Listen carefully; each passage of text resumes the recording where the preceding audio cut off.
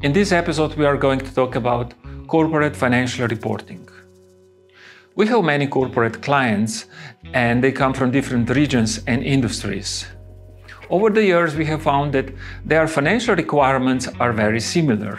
And here are the key foundations that every customer is requiring for their financial reporting. Number one, flexibility in creation and usage of financial statement. Number two, support for local and corporate currency in the same application.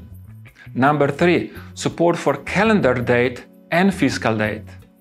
And number four, ability to consolidate the data across all legal entities and all financial dimensions that are available in Dynamics. Let's see how it works in practice.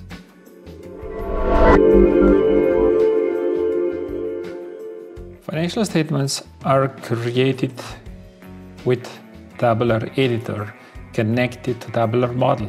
They come in a form of calculation groups, and each financial statement line is one calculation item. When we deploy and publish this, let's see what we get in BFO Dynamics. We're looking for calculation group table. Let's say this one. And here is the row definition of our calculation statement. Now, because this is a part of our financial module, we can connect and bring in any dimensions that we want. So for example, date, company. Also, if we bring into more financial dimensions, if we purely focus on general ledger transactions, we can see that all these dimensions are available. So for example, we bring in department, here it goes, or financial, any other financial dimensions. It's not a problem. Now, one super important feature is that we can nest the GL account, which is very convenient as we do not have to go to that many details in our original financial statement, which is usually a very common situation, and you come up with 50 or 100 lines. Now we can do all kind of time intelligence comparison that I have one example already here. Need change year-to-date variance.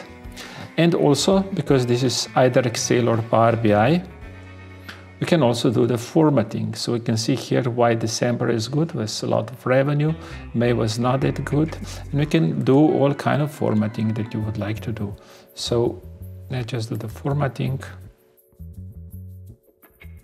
We can further show also that going into the details, this is financial statement line, we can focus on particular part of financial statement and it goes to a document, or in our case, a voucher level. So top-bottom approach with just few clicks. What is very good also that it provides an excellent base for visualization, as we can define also KPIs that are not only summary of GL accounts, but also formulas. And with this line definition, we can create very appealing dashboards. And as explained before, use it with any limited financial dimensions. Another very important feature is when you have international business, how you are going to analyze the businesses which are not in the same currency, because you have local currency and then BFO Dynamics provides additional currency for the reporting. So in our case, when we have a company, for example, this is all in US dollar because it's a US dollar as a selected company. But what if I choose all the companies that I have here, like 15, 20 companies? This is no longer valid.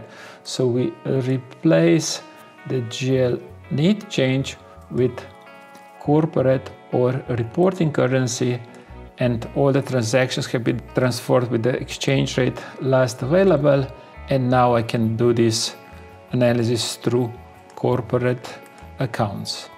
So this is all in one, very simple to set up, very simple to navigate, while very, very, very powerful.